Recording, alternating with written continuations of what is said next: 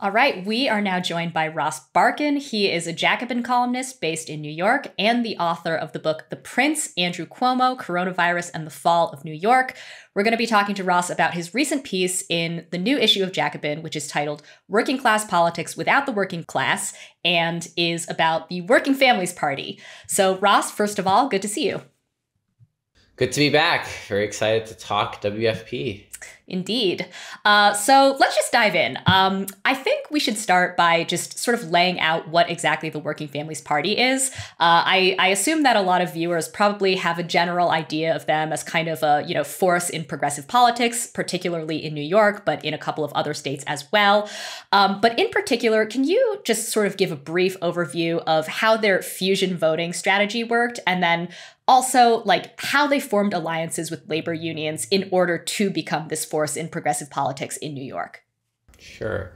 So the Working Families Party is a left-wing or progressive third party that was formed in New York in 1998 and now exists throughout the country. But New York has always been a power base for WFP, in part because it employs, as you said, a strategy, or it takes advantage of something you're allowed to do in New York called fusion voting. So New York is one of the few states in America, very few, where a political candidate can run on multiple party ballots at once. So in New York State, you can run as a Democrat and a Republican at the same time. You can run as Democrat and Green Party, though the Green Party does not cross endorse. You can also, there used to be a lot more third parties in New York that were not so prominent, but were really there to hand off votes to certain parties. You can run as like Democrat and Independence Party or something like that. So we've always had fusion voting in New York. It dates back a very long time. And what WFP does to avoid the spoiler effect, they're a third party, but they always will cross-endorse Democrats. It's very, very rare for a candidate to run only on the third party WFP ballot line. Now, the WFP came into existence very well-intentioned to push the Democratic Party to the left. Now, this was the 1990s. The Democratic Party obviously was much more fiscally conservative than it is today, socially conservative as well. And it really was this idea that in New York, the Democratic Party had lost touch with its working class base.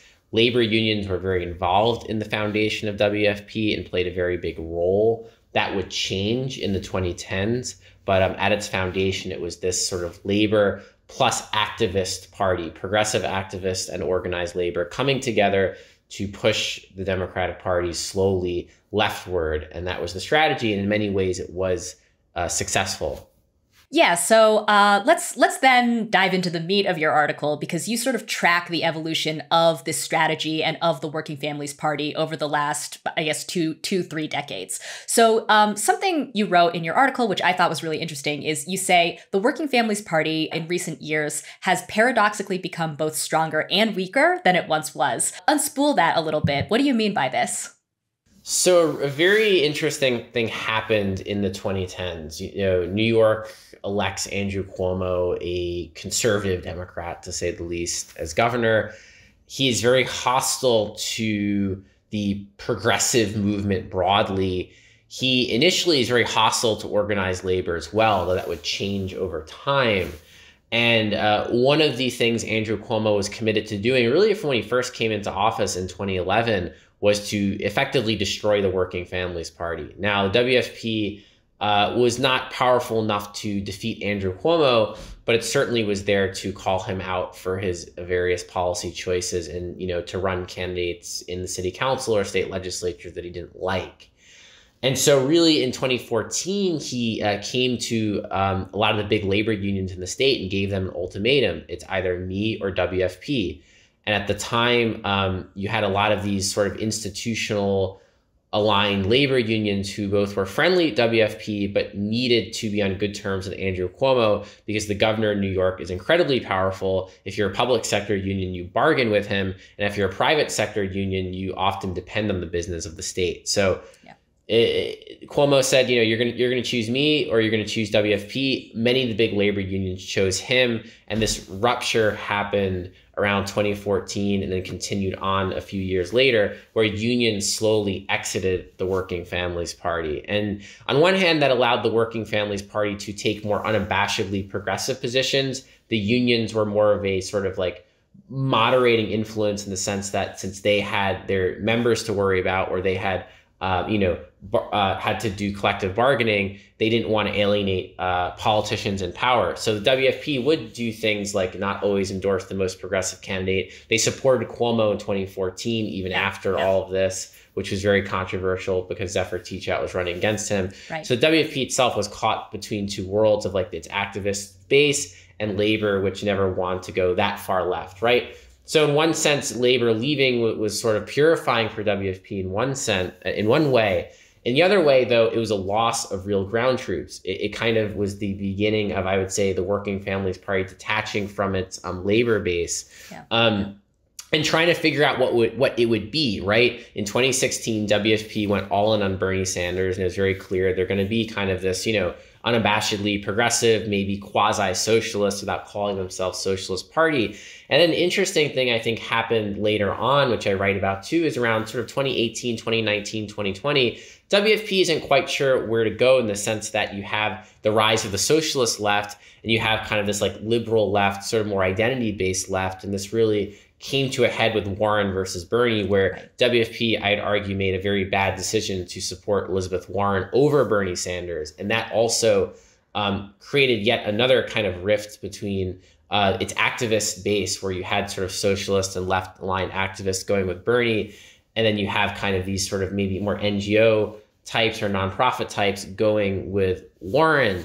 And I would say today the WFP, in one hand, is strong because they have a great brand. They're nationally known. They have a very effective fundraising list. They are able to genuinely raise money for candidates. Mm-hmm. But I've argued over and over again, and they hate this, but I keep doing it because I think it's true. They function today effectively as a super PAC that helps pay for staff and coordinates with candidates. And this is very important. Why does WFP want a ballot line in New York so badly? When you are a political party in New York, you can coordinate directly with your endorsed candidate. So a super PAC, as we all know, you can spend all the money you want. You can't legally coordinate with the campaign. WFP kind of gets the best of both worlds. They get to function, I say, effectively as a super PAC, spend tons of money, but still hire staff for a campaign, still give strategy, right? So I think it's effective in a way, but it's not a classic political party. Mm-hmm. And I also think it does have a problem where it's not necessarily in touch with like a working class, like Black or Latino base, or a white working class base. And some of its endorsement decisions in the last few years, I would say, have been questionable. Yeah, let's talk about those endorsements for a second, because I guess the first question is, how important are they really, right? I mean, on the one hand, they endorsed Warren, who did not move very far in the primaries at all. You mentioned that, you have some questions about some recent endorsements. Maybe go into those a little bit and then talk about like what they tell us about the trajectory of the WFP and its base right now. So I write a lot about WFP and DSA as well. And like one of the huge differences between DSA and WFP is that DSA is very strategic and very, some would say, parsimonious. I think savvy as well in who they endorse. DSA, certainly New York, I can say, can't speak as much to other states, but in New York runs a very small slate. Even now for the state legislature, I mean, I don't know off the top of my head, they're only endorsing a handful of assembly and state senate candidates, not many, under 10. WFP in every single cycle will endorse tons of candidates. I mean, they will run out a huge slate. It's almost like, handing out candy. You get a WFP endorsement. So what does a WFP endorsement matter, right? If they are investing in your race, it can matter. Mm-hmm. Often it's a paper endorsement. Often it's just like, you may or may not have the ballot line. Again, the ballot line doesn't matter a ton for getting votes. There aren't that many, quote, WFP voters. In actuality, the ballot line, like I said, matters to them because they get to function like a super PAC, but still coordinate with candidates. So I think in certain races they matter. I give the example of the Queens District Attorney's race in 2019, where Tiffany Caban ran against the institutional candidate Melinda Katz, and Tiffany Caban, as a leftist insurgent, nearly won. And she nearly won in part because WFP was able to pump a lot of money into her campaign, hire staff, and provide sort of, strategic advice, since they do have, a traditional kind of base of political operatives. So that was good and that was helpful. And that was a nice DSA WFP synergy. Now, DSA has the volunteers. There aren't really a lot of WFP volunteers. Mm-hmm. They have activist groups they work with. They're kind of an umbrella organization for various NGOs, but there's not like an army of WFP people waiting to go knock on doors. They pretend there is. I don't think there really is. DSA has the army, but DSA isn't like a super PAC, and they don't necessarily have like a national fundraising list they can easily tap into, though they've gotten much better at fundraising. But in terms of endorsements, the Warren endorsement was a total disaster. Did not hurt WFP from a PR sense. I think WFP has been very good at their kind of media strategy game, where DSA and kind of the mainstream press will get hammered if they lose a race, and you'll get think pieces. Is socialism over in America because like some city council candidate lost, right? Whereas WFP can kind of take it on the chin a lot, and they kind of breeze right forward. I mean, the Warren, as we know, we don't have to talk ad nauseum, but I mean, she did not win a single state, did not come anywhere close, hung out in the race way too long into Super Tuesday, and really beyond sort of like this white professional class could not galvanize anyone. And that was WFP's like sort of prize campaign of the cycle. So nationally, they failed miserably on that front. They've had a lot of successes down the ballot as well. And, and then they've helped elect like a lot of city council candidates and state legislative candidates. They get involved in other states too, states without fusion voting. So they've got a lot of value. They also make curious choices. The Pennsylvania Senate primary is a big one here, where John Fetterman is clearly ahead. He is a fairly progressive candidate, a populist. You have Connor Lamb, who's like the moderate, and then Malcolm Kenyatta, who's like sort of this like anti-Bernie identity progressive, who WFP for some reason has endorsed, and he has really no chance of winning. Like, he's polling way behind. He like over and over again throughout 2016 and 2020 was just pounding away at Bernie Sanders, on these sort of identity or like Russia DNC talking point kind of based grounds. I mean, he's not really a candidate that like a national political party should be supporting. Right. I would say also, if they had their working class base, their labor base, I don't think labor unions would be supporting him either. So for me, the Kenyatta endorsement was kind of an example of both an endorsement that like a DSA type party wouldn't do, but then like the old WFP, which was very labor oriented, they would look at this race and probably just support Fetterman because he's the front runner. And that's what labor does. So that endorsement to me is interesting, and I think is a misfire in the sense that he's not going to win. And if polls are correct, he will probably finish third or worse. Right. So I guess that raises the question, like, do you see any path for the WFP to kind of revive its labor base and become an effective vehicle for working class politics in New York, in Pennsylvania, in any state? I think there's a path. I mean, I think this is a challenge for DSA too. I think all leftist endeavors today have this challenge of kind of being able to merge with labor. Also, labor, depending on the state, is not very strong. New York is unique, where New York does have a history and still kind of a base of politically powerful labor. One challenge for WFP and for DSA is labor tends to side with incumbents. Labor is generally pro status quo. There's always been this tension. This is nothing new.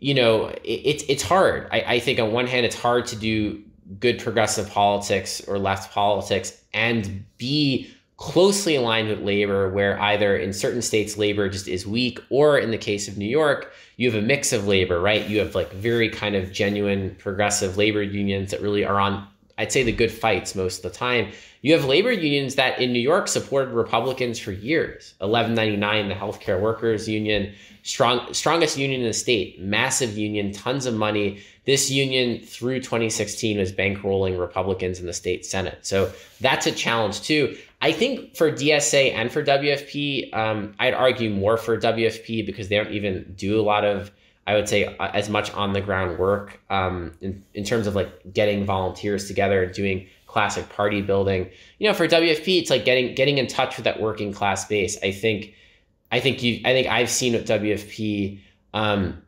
again, this like very overtly kind of focus on lingo employed by highly educated activists.